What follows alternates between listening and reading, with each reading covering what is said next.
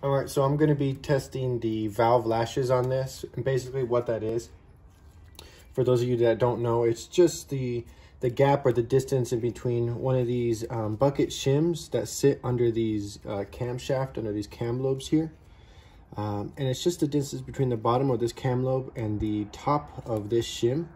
That gap area would be the valve lash. So we're just checking to see, we'll be looking at each one today. I won't do all of them.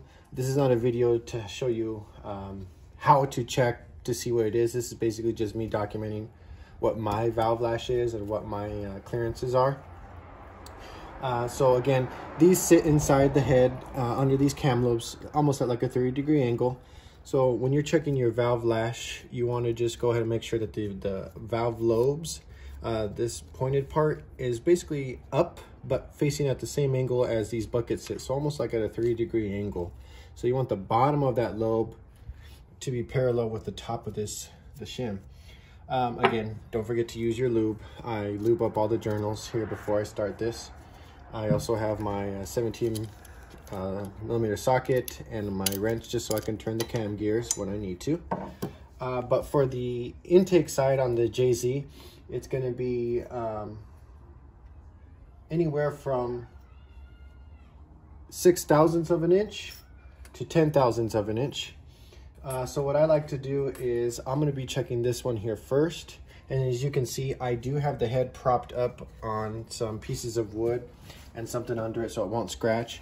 The reason for this is when you're checking the valves and you need to turn your cam gears, it's going to push down on the buckets like it's supposed to do, and it opens the valves.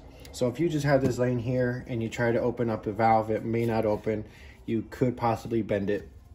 So I like to have this up a little bit, so when turning these around, I don't have anything in the obstruction or in the way of the valves coming down. So I'll go ahead and check this first one here.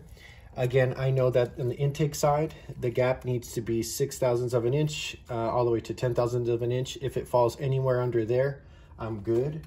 So what I like to do is I like to start with one that's just larger than what the maximum tolerance would be.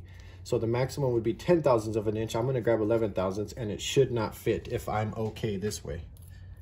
So what I'm going to do is I'm placing it barely under here in between the top of the shim and the cam gear. It does not fit.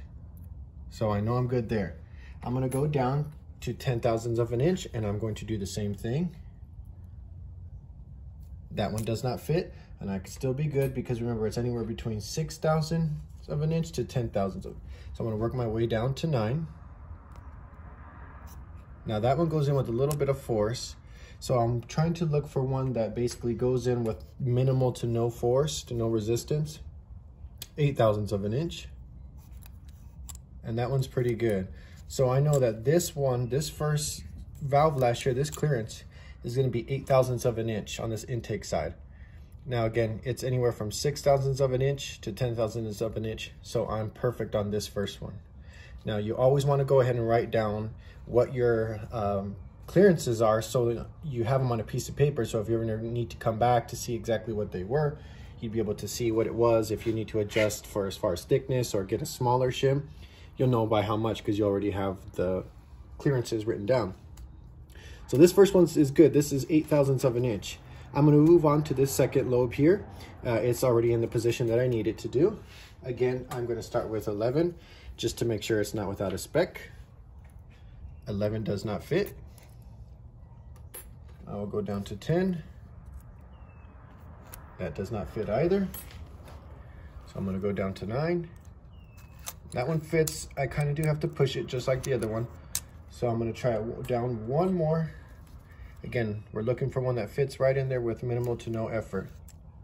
Little resistance. That one's perfect. So I know this one is good also. This is the same reading as the first one. 8/1000ths of an inch. So I am well within spec on these ones. It's actually basically perfect. Now, what you'll want to do is you're going to want to continue this process for each one of these shims here. And the way that you'll do it, I guess these two already done. You want to just grab your wrench or whatever you have to turn your cam shaft. And you'll want to go ahead and just turn it until these two lobes are going to be pointing up at that 30-degree angle, right about there. Now I'm ready to do these two, and I'll check the clearances on these two, write my readings down, what I get, and then I'll go ahead and just continue this whole thing here until I'm finished with the intake side. Flip it around, and I'll do the exact same thing on the exhaust side before I get ready to drop this into the car. So that's basically it. Just checking the valve lashes on my 1JZ head.